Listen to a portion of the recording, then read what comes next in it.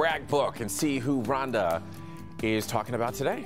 Yes, we have been doing brag book surprises all across the metro area. We launched a brag book over the summer to highlight outstanding accomplishments of young people like 17-year-old Kaelyn Kowalski, a senior at Roseville High School. And take a look at Kaelyn. She is fierce. Yeah, she Kaelyn is. has been competing in martial arts since the age of 11, and she is really good. How good, you ask, Evron?